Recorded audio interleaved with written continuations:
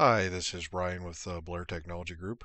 Today we're going to be taking a look at how to adjust your power options, the amount of time it takes your monitor to go to sleep, as well as to shut down the computer into sleep mode. Very first thing we'll want to do is go ahead and go down to the Start menu on the bottom left-hand corner. Go ahead and left click on the Start menu. Once in there, we'll want to go over to Control Panel here on the right-hand side. Left click on Control Panel. This will bring up the control panel window. We'll want to go to hardware and sound here. It'll be the third green link on the left. Go ahead and left click on that. And this will bring up this window here. We'll want to go to power options, which will be the fourth green link there. And once you find that, just go ahead and left click on power options. This will bring up the select a power plan window. Should be set to balanced recommended here by default.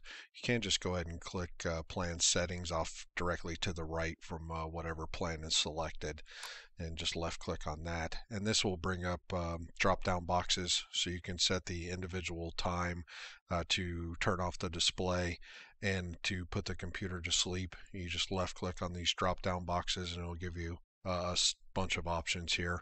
You can choose whatever you'd like, and you can also switch it to basically never, to where it will never turn off unless you actually physically hit the power button on the machine or go to restart it. So once you've made your selection and you got it set to whatever you would like, you can just go ahead and click this Save Changes here. This will bring you back to the previous window, and if this is all you need, then you're done. You can just close this and go about your business. If you are having some issues with the computer not coming out of sleep mode, there are some additional settings. So we'll want to go back to this window here and then change advanced power settings, and I'll go through a couple steps that could resolve this issue. Once you click change advanced power settings, this window will come up here and it'll give you a list of items you can choose from. And they'll have a bunch of little plus boxes beside them. Each time you click on one of the little plus boxes, another line item will come up underneath, as you'll see here very shortly. And as you keep doing this, it'll give you more options. Now, the first thing we'll want to do is turn off the hard disk sleep function. So if you just set this to 0, that's essentially the same thing as never, which means the hard drive power will never go down unless the machine's actually shut off. Once that's set, we'll want to go down to sleep here, and there's several options under sleep.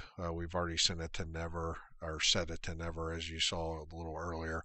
So that's already set there, and you'll see hibernate after. You want to make sure hibernate is turned off, and we're also going to turn off this allow hybrid sleep. What we've essentially done here is just disabled all of the power saving functions associated with the computer and the monitors going into sleep mode. You only really want to do this if you're having some issues, because the machines still do pull roughly 50 or 60 watts, even in idle mode. And in sleep mode, that's going to go down significantly to probably well under 10 watts, I would think.